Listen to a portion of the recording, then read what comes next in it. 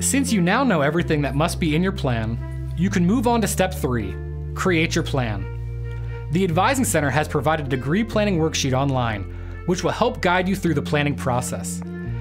You can also find your previously completed courses listed in your degree audit online, available on CampusNet. Using the degree plan provided in your catalog as a template, start entering courses into the worksheet during the semesters when the course is likely to be offered. We've also created a planned course offering page, which can help you in this process.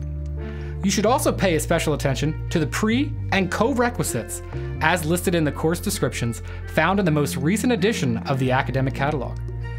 When creating your plan, remember the rule of thumb that for every hour spent in lecture, the handbook stipulates that students should expect 2 to 3 hours of outside reading and writing. This means that a 12 credit hour semester could require 36 to 48 total hours of schoolwork each week. It's important to take into account the time you need to spend with family, friends, job, and ministry responsibilities as you plan as well. Use our time budgeting tool at the Advising Center webpage to help you calculate this. Another important factor is your financial situation. How many hours can you afford to take? See the current edition of the DTS catalog for tuition rates and fees. After you complete your plan, you could submit it to the Advising Center for a review by a professional academic advisor.